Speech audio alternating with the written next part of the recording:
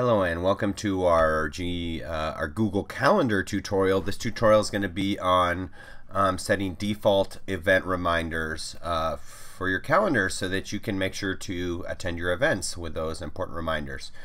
And so what I'm going to do is I'm going to go ahead and start here in the settings to take a look at my event reminders. Now, event reminders are established per calendar. So you can see right here I have two calendars, and so I'm going to click on the calendar that I want. This calendar right now is called Trainer 1.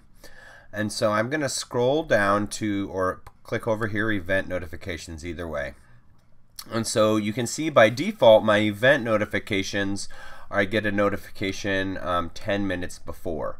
I'm going to go ahead and add a notification, and I can add this notification, for example, if I want it usually I don't want it just 10 minutes before, like I want to know, a few hours before to make sure.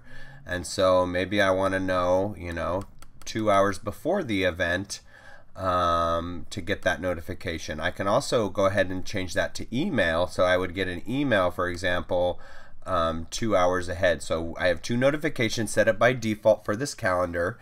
You can see one notification that I'll get 10 minutes before the event, a notification pop-up, which usually will pop up like on my computer on the right hand corner. The other notification I have by default is an email, which I'll get 2 hours ahead. I can even set more notifications as well. I can also send event notifications for all-day events. And so, for example, if it's an all-day event, my default notification for this is 1 day before at 9 a.m. Maybe I will start my work at 8. Maybe I also want a notification. I want it 0 days. In fact 0 days before, and I want it that morning at 8. So basically I'll get the notification 1 day before and on the day of in the morning. And maybe this one I want a little earlier at 7:30 to make sure I'm there on time. If you were watching at the bottom, anytime I made a change, a pop-up came that said basically it had been saved. So if I look at the bottom, look, see, it popped up, it said it's been saved. Alright, so now I went ahead and saved this. Let's go back to settings here, and let's go ahead and create an event right here.